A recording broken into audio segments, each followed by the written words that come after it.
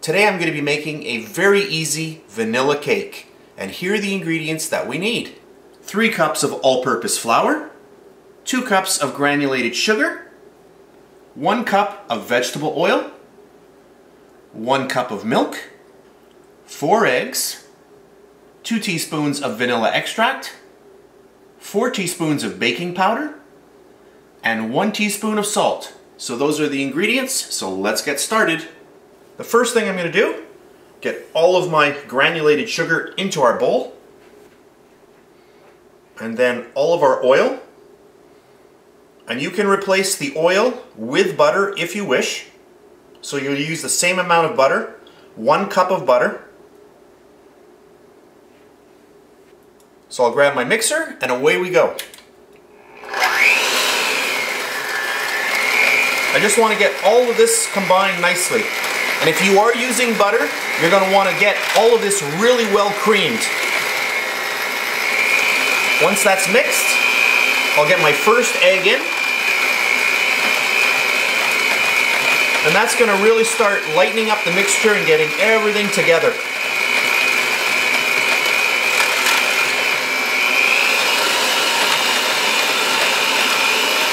I'll get my second egg in.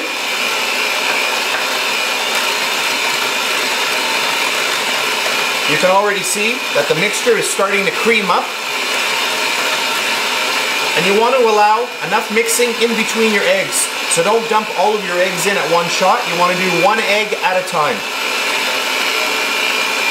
Our third egg. And you can see now how nice and rich this is becoming. And then our 4th egg.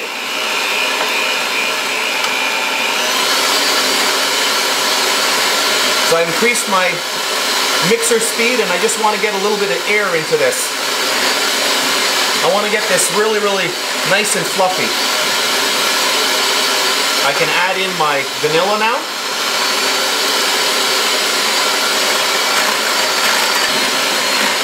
You can see my mixture is really fluffy now. I'm going to add in my salt. And that's perfect. And then we're going to start sifting in our dry ingredients. And I'm going to sift in my flour. So I'll put about half of that flour in. Give it a little bit of a shake. All of my baking powder. And get that in there.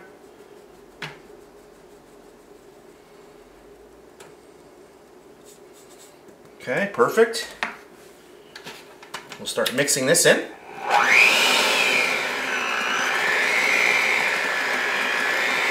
And then I'm just going to add in about half of my milk.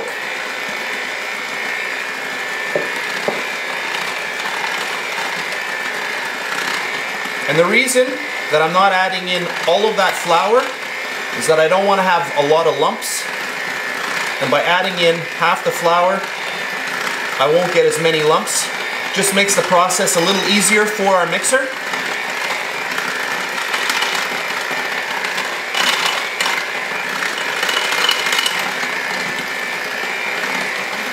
Once that's combined, we can add in the remaining flour. And it's always a good idea to sift it.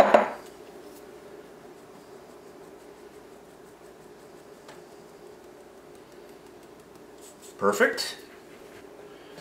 And we'll mix this in.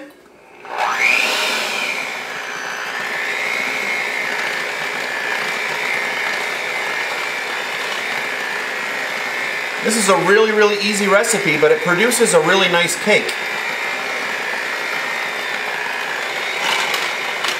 And then I'll add in the rest of the milk. And that's it for the ingredients. I do have my oven set to 350 degrees Fahrenheit. So I just want to mix this until combined. And then we're going to pour it into our little pan. Okay, that's good. And now we are ready to fill our pan. So we are ready to go. I've got a beautiful little mold here. This is a little specialty mold, and what's cool about it is that each slice is going to look like a tiny heart. This is a silicone mold. and it is about 9 inches in diameter and about 2.5 inches tall. So I have lightly sprayed this with some cooking spray, which is just a grease, just a regular grease. This is a vegetable spray. I'm going to grab my batter and just get my batter right in there. And whenever you're cleaning out your bowl, make sure that you use a spatula, because you will get all of that beautiful batter right out of your bowl. That's perfect. Just like that. And then, to avoid any spills, I'll get this onto a pizza tray. And this is ready to go into my oven. 350 degrees Fahrenheit. I'm going to bake this about 45 minutes. I'll tell you exactly how long I baked it when I get back. Oh, here we go. Oh, that smells amazing. My cake was in the oven for a total of 45 minutes at 350 degrees Fahrenheit. It's extremely hot right now, so I'm going to let this cool, and then we're going to unmold it from this cool little heart-shaped mold. This is a silicone mold, really nice. So I'm going to let it cool down, and then I'll come back. This is about 15 minutes later now. My cake has cooled enough to remove it from the mold. And just before I do, I'll show you how nicely this is just coming apart from the actual silicone mold. So this is ready to go. I do want to get it out of this mold because this mold does not breathe, and I don't want to have condensation starting on the bottom of our cake. I'm going to flip this over, and then we'll remove our mold. Look at that, how easily that comes right off. And then flip it back.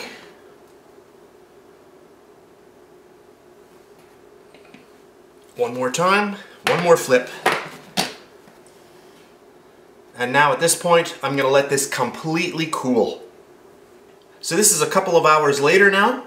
My cake has completely cooled, and at this point, I could frost the cake like this, but I'd like to have a really nice flat surface. So I'm going to be using a knife with a serrated edge, and I'm just going to cut the top off.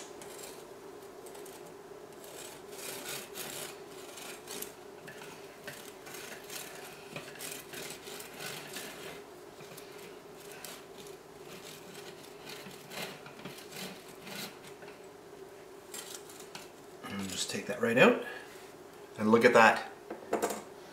Really, really nice. This little section here, you could just break this up, mix it up with some frosting and turn it into cake pops, or you could just break it into little pieces and nibble away at it. So I'm going to grab my knife about halfway down, and I'm going to cut through it again because I'm going to be putting a little bit of buttercream frosting between these two layers. Perfect. So we've got our 2 layers now. So I'm going to set up for our next step, and I'll be back in a second. So now I'm going to frost the inside of my cake with some beautiful whipped cream frosting. This is a buttercream with whipped cream in it as well, and I'll put a link to that underneath this video if you wish to see how I made this.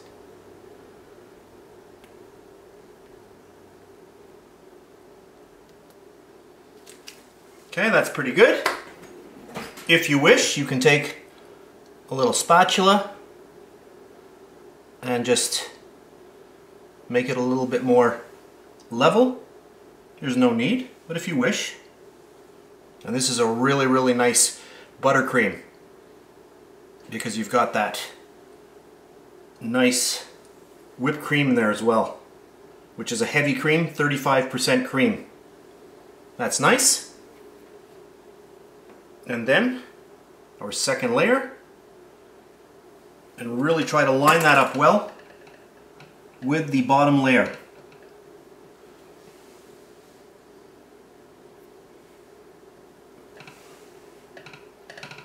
And that looks good. And for my final step, I'm going to pour a beautiful chocolate ganache right over the whole cake.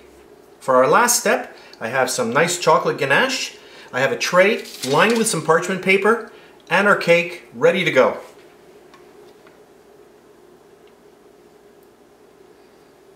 So I'm going to start getting this on.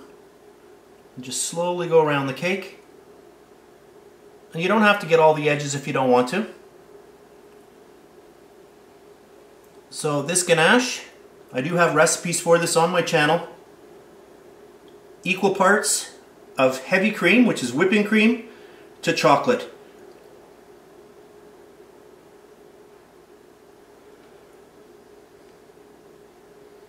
I'll grab a spatula and just level this out.